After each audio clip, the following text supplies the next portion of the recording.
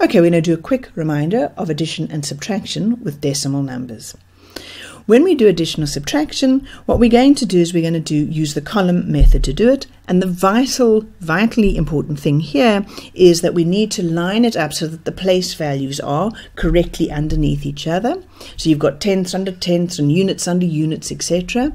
And the easiest way to do that is just to make sure you line up the commas. So for example, if I put 42,57 like this, when I put the 3,600, I must make sure that the commas lie exactly underneath each other, and then everything else will be lying in the correct place. Once I've done that, my subtraction is simple.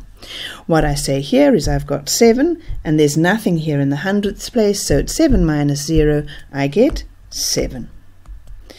And over here I have 5 minus 6. This is bigger, so I can't do that subtraction. What I'm going to do is then go and take one of those, bring it over to here, and it becomes 10 of them. So it's 15 minus 6, it's 9. The comma is there.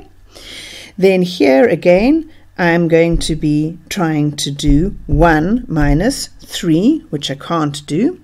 So what I need to do is I need to go and take one of these. So I'm left with 3. When it comes over here, it's a 10. So it's 11 minus 3, which gives me 8.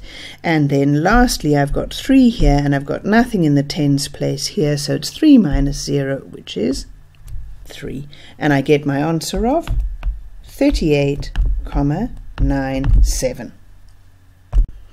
Okay, let's do addition now. I want you to try this one. 23,46 plus 38,8. Pause the video now. Try it in your homework books, and then we'll go over it.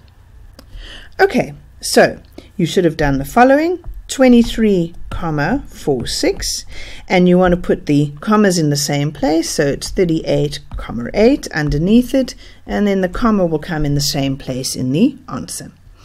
So then we can do the addition. 6 plus 0, that's nice and easy, it's just 6. Here you have 4 plus 8, that gives you 12. So you put down a 2 and you carry the 1.